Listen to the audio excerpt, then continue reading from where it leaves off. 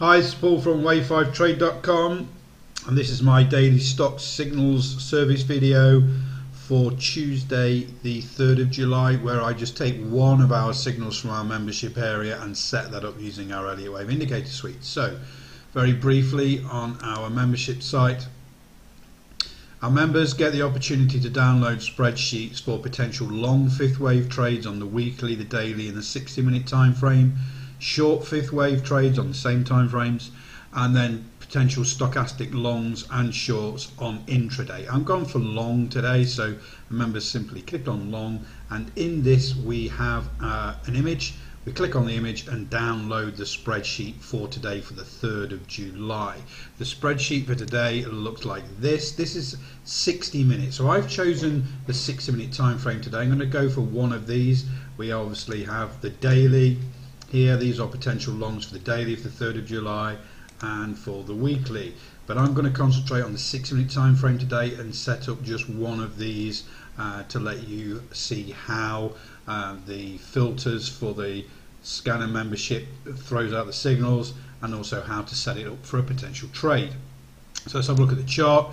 Okay, so this is our Elliott Wave indicator suite for the Thinkers Room trading platform. It's also available for NinjaTrader, TradeStation and multi-chart. So I've chosen ESV on the 60-minute time frame here. For those members that have our Elliott Wave indicator suite already, I've isolated the lows down here on around about this date here on the 15th of June, something around there, those lows. And then our Elliott Wave indicator suite has automatically labeled the Elliott waves 1, 2, 3, 4. Now it's the 4th wave that we're interested in for this filter for the scanner membership, for those signals. The first filter is that the wave 4 has pulled back against the main trend, which it has done here. It's found initial support in our green zone. This is our probability pullback zone here. So if this support holds and starts to move away, there's an 85% probability it's going to go on, make that new wave 5 high into the automated target zone here, up around about $7.60 there. The second filter is the 535 oscillator down here. We can see in the green and red here, the oscillator has pulled back now between 90 and 140%. So we see that crowning now as we get the support, and then that should start to move up. And then thirdly, the stochastic has crossed against our false breakout bar here. This denotes a really strong bullish trend, this yellow bar at the top, and what it's done is pulled back against there and crossed over in the oversold zone, and the likelihood is it wants to return to that main bullish trend. So we're getting all the stars aligned, if you like. Got these 3 main filters.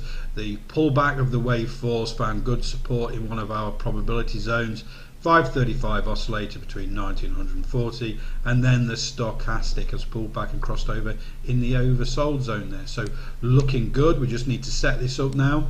Obviously this is the 60-minute time frame, so we've got an open today. At the moment futures seem reasonably positive, so it looks pretty good, but we still need to go reasonably conservative here. We need to make sure that we're moving away from that wave 4. So we use the 6-4 moving average high here. This is the green moving average, and this is our entry strategy, which is reasonably conservative. So we're going to go above that or just through there for the first bar position or first hour of today's session. Remember, today's session is only half a day, so be prepared. If you're going to trade this and this does trigger, you may have to carry it over till Thursday, because Wednesday the markets are closed, 4th of July.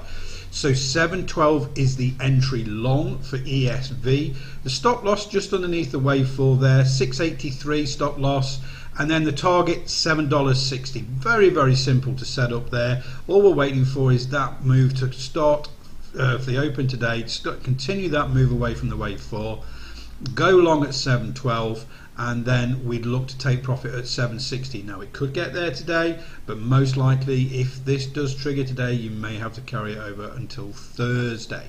So that's it. Very, very simple to set up these from our scanner membership. area. We've done most of the work for you. We've found those potential fifth wave moves. This is on the 60-minute time frame for ESV. I've used the Think or Swim Elliott Wave indicator suite from Wave5trade.com to set this up. Very, very simple, and that's what our strategy is all about, just keeping those set up simple, trading that fifth wave, which is the highest probability move in a trend. So that's it for today. Have a great trading day, a great 4th of July, and I'll speak to you all again on Thursday.